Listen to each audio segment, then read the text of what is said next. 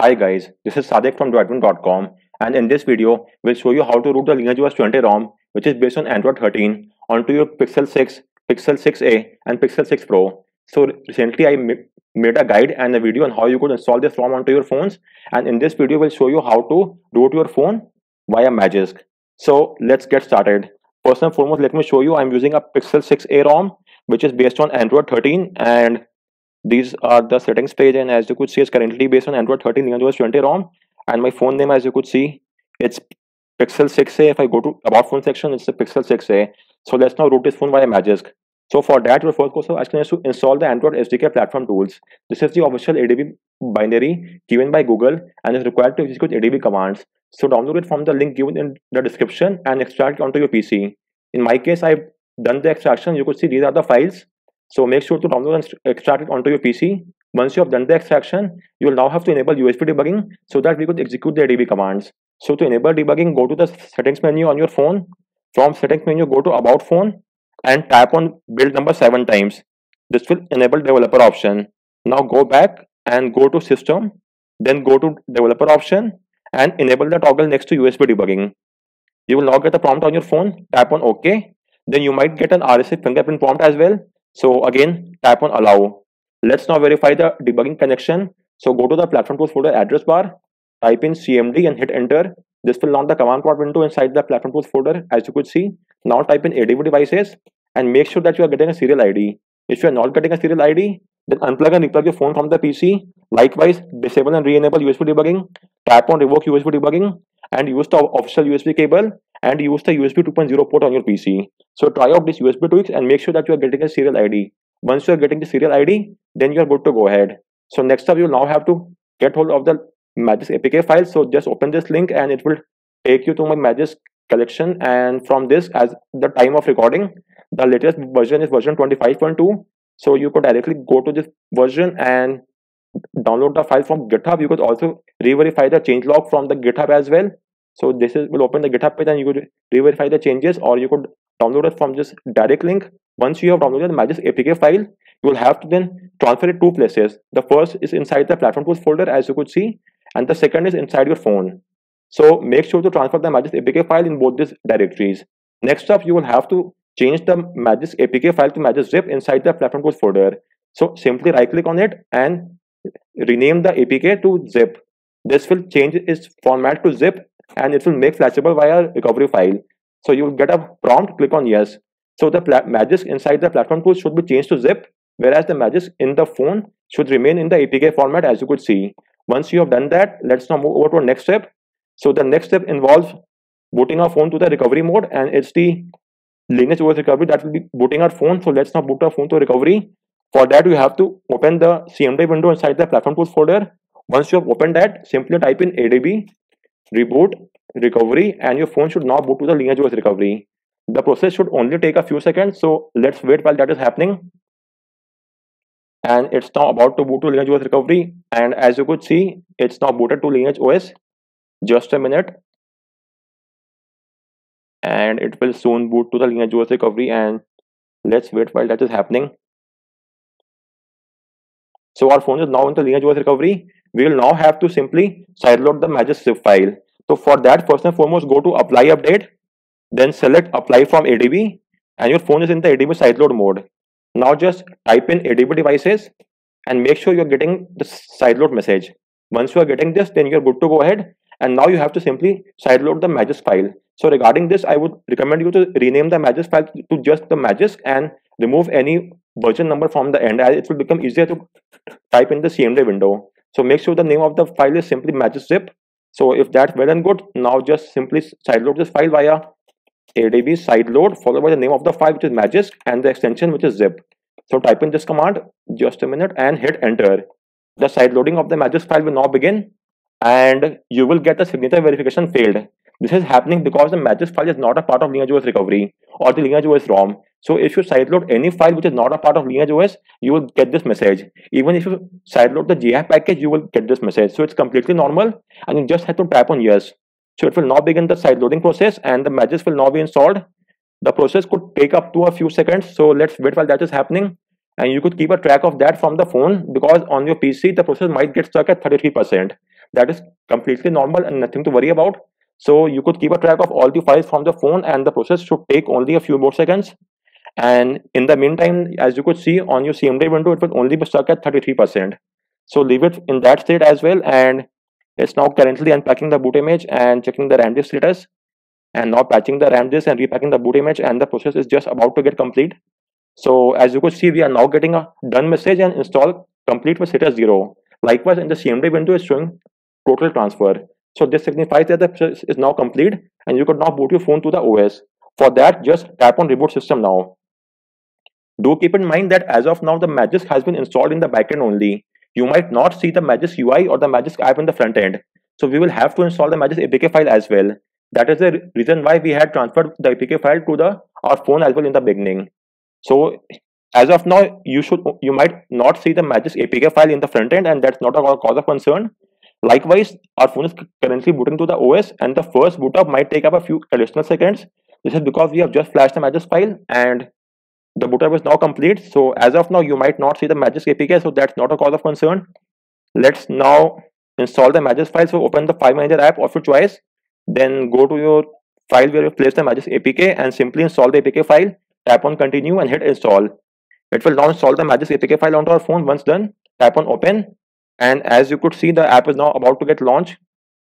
So let's wait while that is happening, and we could also see the Magisk. So as of now, as you could see, it's asking for upgrade. So from the app drawer, launch Magisk, and once you get this prompt, just tap on OK. So it will now download additional files, and for this you have to tap on settings and enable the toggle next to Magisk. Once that is done, now tap on update, and Magisk will now update in the backend. And as you could see, we have now got the app. So let's wait and see what's the current status.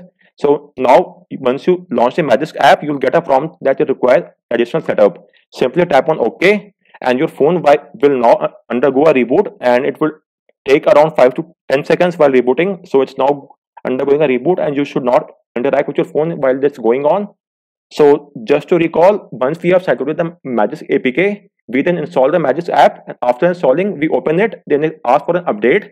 So we updated the app, and after that it asks for additional setup. So on the additional setup dialog box, you have to type on OK, and it will then install some additional files in the backend, and your phone will undergo a reboot. The reboot happens automatically. You don't have to do the reboot from manually, and once that is done, your phone should boot to the OS. And as before, the boot up might take up a few additional seconds. That's completely normal. And our phone is now booted to the OS. And if I now launch the Magisk app, so let me place it here. If I now launch the Magisk app, you could see it's currently installed and we are having the latest version. And if I verify the same via root checker app, so let me now tap on verify root. So it will now bring up the super user request, tap on grant, and as you could see, our phone is now rooted on Android 13. So guys, this was all from this video on how you could root the LineageOS 20 ROM based on Android 13 onto Pixel 6, 6 Pro and 6a. If you have any queries, do let me know in the comment section, and please like this video and subscribe to this channel for more tips and tricks. Thanks a lot for watching. Hi guys, this is Sadik from droidwin.com, and in this video, we'll show you how to pass the SafetyNet on rooted LineageOS 20 ROM based on Android 13 on Pixel 6, 6 Pro and 6a. So as of now, I'm using the latest LineageOS 20 ROM based on Android 13 onto my Pixel 6a, as you could see from here, and currently it's rooted by a Magisk. Let me show you that as well, and from the root checker app as well, you could see my phone is currently rooted by a Magisk. And if I check the SafetyNet using the Yasnak app, you could install from Play Store. So if I launch this app and tap on run SafetyNet attestation, you could see it's failing both the basic integrity as well as CTS profile match. So our ultimate aim will be to pass both this test. So on that note, let's get started. First and foremost, you'll have to hide the Magisk app. So for that, launch the Magisk app onto your phone, then tap on the settings icon at the top right, then go to the Magisk hide and tap on hide the Magisk app. Now give it a name of your choice. In my case, I'm simply renaming it to Droidwin. You could rename it to any name of you could give it any name of your choice. So once you have renamed it, tap on OK. It will now hide the Magisk app. So let's wait while that is happening. And it will now ask for notification, tap on allow. It will now ask you to add a shortcut to the home screen. It's completely optional. In my case, I do not want a shortcut, so I'll be tapping on cancel. Once that is done, you could see that the Magisk app is not there on your home screen. Rather, it's now been replaced by the name of your choice. In my case, it's been replaced by Droidwin, as you could see over here. So once you have renamed and hidden the Magisk app, your next course of action is to enable systemless host. So to enable the host file, go to the settings menu from the Magisk, then over there just tap on systemless host and the module will now be added. To verify the same, go back, then go to the module section. You should now see systemless host module. Once that is done, you will now have to enable Zygisk.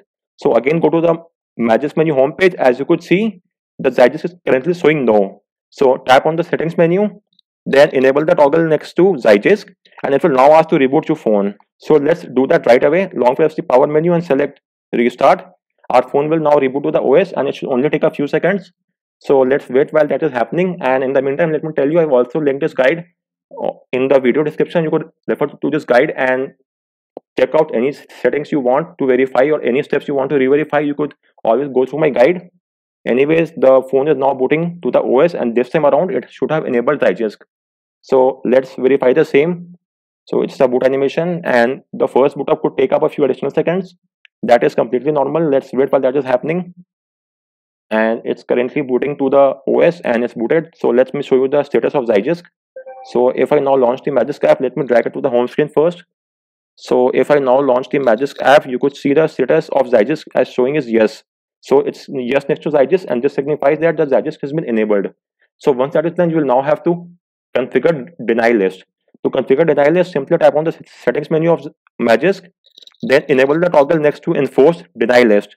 Once that is done, tap on configure denial list and then tap on the overflow icon at the top right and select show system apps.